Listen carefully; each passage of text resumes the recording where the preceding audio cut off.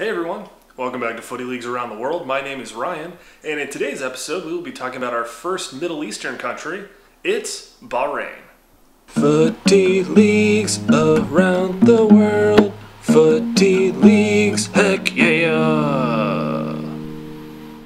There are two leagues in Bahrain, the Viva Bahrain League and the Second Division. There are 10 teams in the top flight and 9 in the Second Division. The team that finishes first in the Viva qualifies for the preliminary round of the AFC Champions League. The team that finishes in second qualifies for the group stage of the GCC Champions League, also known as the Gulf Cup for clubs. And the team that wins the King's Cup, the domestic cup competition inside of the country, qualifies for the AFC Cup group stage. The bottom two teams in the top flight are relegated to the Second Division, while the top two teams in the Second Division are promoted. All top flight games are played at 3 stadiums, the National Stadium and Al-Alai Stadium in the country's capital of Manama, and the Khalifa Sports City Stadium in Isa Town.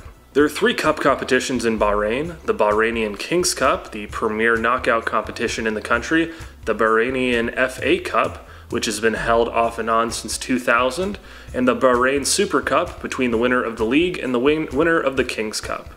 The season lasts from September to May, with each team playing 18 games. The first top flight season in Bahrain was held in 1952, and since then there has been one team that has dominated. They are Al-Muharraq club, who have won the league 33 times and have won the King's Cup 32 times. The second most dominant team has been Al-Riffa SC, who have won the league 11 times. The current champions are Malika, who won their first league title earlier this year. While the Viva Bahrain League is technically a professional league, it seems to be on the lower tier of the professional scale, since it is quite tough to find a definitive set of player rules.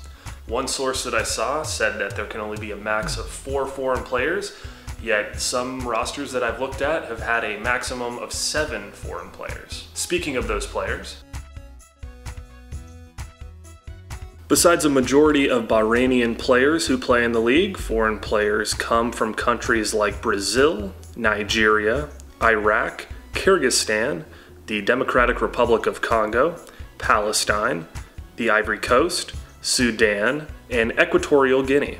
For those who can't go to games, local Bahrainian TV does seem to offer some games on TV in HD, but on what channel I can't say for sure. In my searchings, I found the Bahrainian News Agency, or BNA, which offers live streams of their channel online. Despite my best efforts, I can't confirm or deny that games are streamed on this channel, but it seems like it's definitely a possibility. As for highlights on YouTube, there are some very outdated videos of the league, but I haven't found any up-to-date highlights so far. The Bahrainian FA does have a YouTube channel, but the videos are less so highlights and more just slideshows of stuff in Arabic.